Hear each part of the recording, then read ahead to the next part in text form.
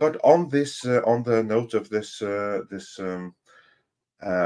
super chat from the Ministry of Wrong Think about making game characters ugly. Tom, I put a link up behind the scenes here in the private chat. Can you put that up on the screen? Because we have another game to talk about today, namely Tomb Raider Chronicles. That's the tabletop game. Yeah. What can you tell us about this one? So this tabletop company, Evil Hat Productions, I think the name of it is, also known for their tabletop game Thirsty Lesbian Pirates or something. My favorite game. Are you serious? Big hit, that game. Thirsty Lesbian something. That's the name of it. I can't remember, but okay, this sounds like a porn title from like the 90s or something. Yeah, well, now you can tabletop role play it. So Girls Gone Wild. Yeah. What the notable thing here is that they actually worked with Crystal Dynamics and they signed off on it. So this whole game is about her being a truth teller and stopping colonialism. No longer is Lara Croft going to have artifacts on her mantle. She's telling the truth now. So she's not Tomb Raider, is what you're saying. Like, this is stupid. Like, you're turning everything that the game was about on its head. No one's going to buy this game. Maybe she'll turn into a dude and become Womb Raider. Yeah. Thirsty Sword Lesbians is the name of it. Thank you, DC. Are you fucking kidding me? Is that a real thing? Yeah, it's a real thing. Yep, I showed it in my video on this. Again, that's what the fuck is this world coming to? There's like 10 things today where I swear I've got to still be fucking sleeping because that can't be a real goddamn thing, but it is. Somebody at Crystal Dynamics saw that Thirsty Sword Lesbian, said they have to make our Lara Croft table. Apparently, Crystal Dynamics is one of the most woke outfits out there. With a title like that, they better be. No, I mean, like Crystal Dynamics, the company that originally distributed, they didn't make the most recent modern Tomb Raider. The remaster, no. The remasters. Well, they slapped a warning label on it. Yeah.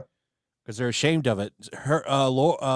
Melanie Mack and Razor Fist both said that they have resentment towards the old ones, and they didn't want that to come out.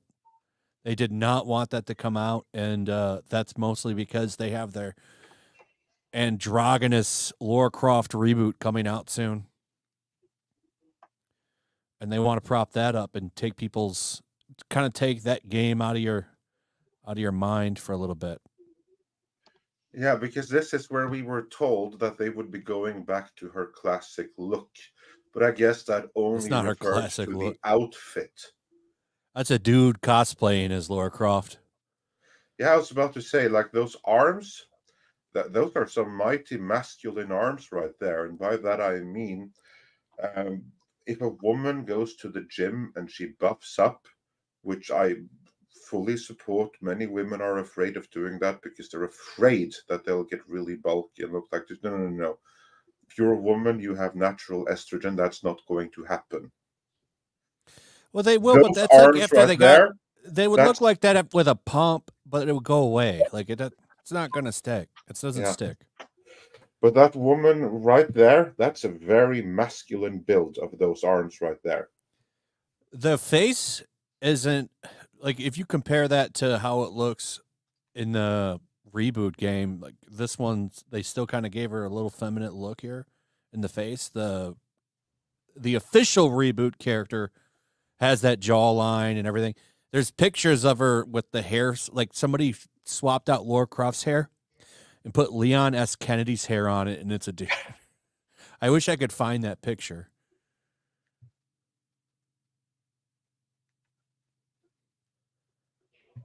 Yeah, I don't have anything to add to this shit other than stuff that'll get me in trouble, so I'm just going to... you know what?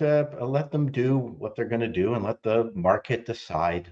I would say that the bigger issue here, other than what was done to Lara Croft physically, is what was done to her mentally, because she is no longer a Tomb Raider. She has realized the error of her ways, and she will now go around practicing that treasures must be returned to where they came from people who can't preserve them in the first place, and that all other Tomb Raiders need to stop what they're doing. So she's now a social justice activist. To me, that is, if anything, the greater sin than what was done to her physically. Because if she physically had been the original character, that wouldn't have helped when they have subverted her this badly in terms of her personality. Because even if this is a tabletop, it's adhering to all of the Xbox DEI criteria, every single one. She's not sexy, and it's all about DEI all the way. Well, if they should come out with Tomb Raider, where she goes into the museum, steals the artifact, and returns it to the soil where it was first dug up. Yeah, exactly. So the local populace can destroy it. That would be exciting. Or sell it in the local bazaar or something. That's right. No, because, I mean, this is a point that Mr. H made, and he's not wrong. Much of the history that we have today that has been preserved by the Brits at the British Museum. And were it not for them, much of it would have been lost. Because many places around the world, the people who happen to occupy the lands right now aren't necessarily interested in preserving ancient prehistory. Quite the contrary. They're just trying to rewrite history. I know. ISIS did a very nice job of reconfiguring that giant monument in Syria. Yeah, I see their perfect example. This is one of the oldest temples in civilization. What they do, blew it. It was a huge loss. Same thing that the Taliban did with some statues there. Also, older than history itself, and they blew it to smithereens. And that's exactly what I mean. And also, when you had like the riots in Egypt in around 2012 or something like that, local populace stormed the Egyptian museum, and they even decapitated a mummy. So yeah, not everything should maybe be returned, because not everyone who occupies the historic lands right now are interested in preserving the history that goes with those lands. So I think that this game right here, it's bad in everything. It's bad when it comes to Lara Croft, but it's even worse when it comes to her philosophy, because her philosophy is one step short of rewriting history.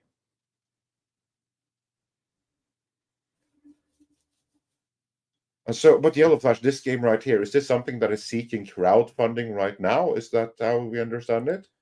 I don't think so. I think it's just going to go to stores. Well, I hope Amazon. It'll collect dust on shelves there. A lot of these and I don't know about this. You didn't even show the Burger King's Kid Club that she's in there with. No, I don't have that. You can't see the person of color lady who's also fat. And if you got it, she has those two things. I don't know what you call them, the jumper legs, so they can run when you're missing your legs. I don't even know what you call them. Yeah, I don't remember. You have to get Mark. I know what you're talking about. The blades, you mean? Yeah, the blades. She got those running blades. Oh, Jesus. Yeah. But anyway, I see here on the webpage, crowdfunding for Tomb Raider Shadow. I was just going to say. Oh, it is crowdfunding? Can you send that? I was just going to say, most of those are crowdfunded, and they don't go to stores like that. Crowdfunding begins in 2025. Oh, I can't wait to follow that crowdfund. Yeah, that's going to be fun.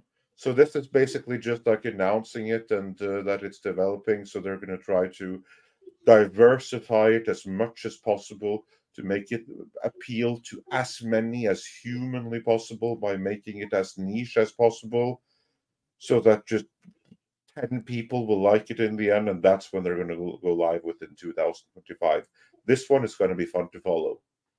Yeah, that was what I was going to say is 90% of these tabletop games are usually fan-made in some way, and most of the ones I've seen aren't all that successful. And we're talking about some that are pretty popular IPs and aren't all that successful usually.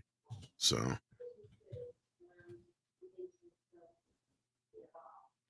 I wonder how much it'll need to make to get funded.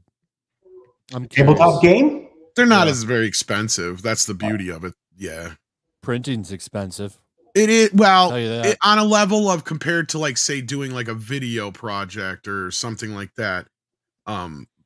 It's probably on a little bit more I expensive don't than know. a comic All book. that's digital distribution. Well, it's still got, well, when you're doing documentaries and other things, you still got to pay to film stuff and all that kind of stuff. It costs a lot of money. Like I'm part of a lot of we were part of. I don't even use film anymore. What I'm talking about is like we were part of like the creative VC documentaries, like the In Search of stuff.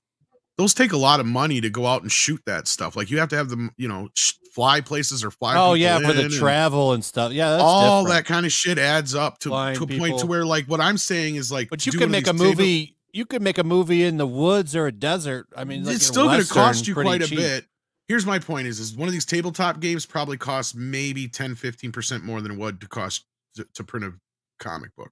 That would be my guess, because it's all cardboard, it's all printing, it's all, you know, it's just your basic stuff. It's not like you're mass producing like discs or something like that are where you're going to have to buy a certain amount. I doubt it's that expensive, but not too many of them get funded all the way or are that popular from what I've noticed. Some of them are okay, but I've seen some pretty popular depending on how IPs. many. So that's a hardcover and all that stuff. Probably like $30,000 to print that for the whole thing. Yeah. Yeah, because it's got it's a hardcover. Yeah, well, that's what I'm saying. A little bit more than what you would pay for a comic book. There's hardcover comic books, Tom. Well, if you do that, it's the same thing then. Yeah. There you go. This clip was taken from Midnight's Edge in the Morning, which streams live every Monday, Wednesday and Friday at 9 AM Pacific Time on the Midnight's Edge main channel. There you can send in your live questions and comments before clips and full stream replays are uploaded to Midnight's Edge live archives. We are also on Twitter, Rumble, Odyssey and Facebook, so smash that like, help share, subscribe and join us.